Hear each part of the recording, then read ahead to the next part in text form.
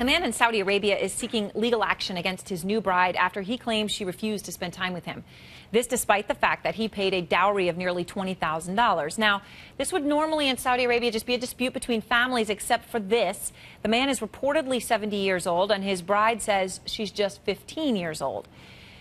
Young girls being forced to marry old men is an ugly reality in much of the world, but in Saudi Arabia, the issue for women is not just behind closed doors.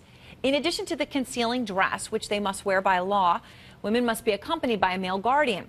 They can be stopped and forced to show papers proving their relationship to the man that they're with. And women I know there tell me this practice is a little less common than it used to be. But the truth is, you can't leave the country as a woman unless your male guardian is signed off on it. I've seen the forms that they have to provide at the airport, and when I saw it, it sent a chill down my spine. Certainly it's time for change. And how about starting with driving?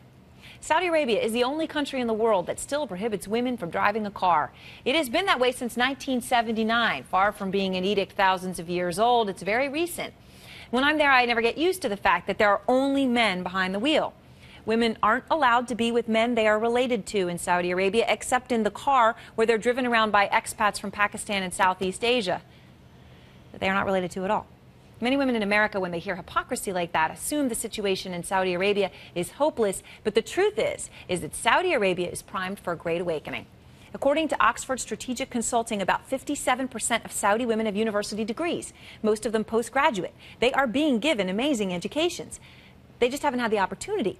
Women make up only 15% of the Saudi labor force, the lowest in the world, and roughly 60% of Saudi women with PhD degrees are not working outside the home. It's a pretty amazing statistic. You want everyone to have the choice whether to stay at home or whether to work. I've spent time in Saudi Arabia with some incredibly driven women who love their country, want to stay there, and want to change it for the better. They want jobs, and they want families, and they want freedom. Here's hoping they succeed.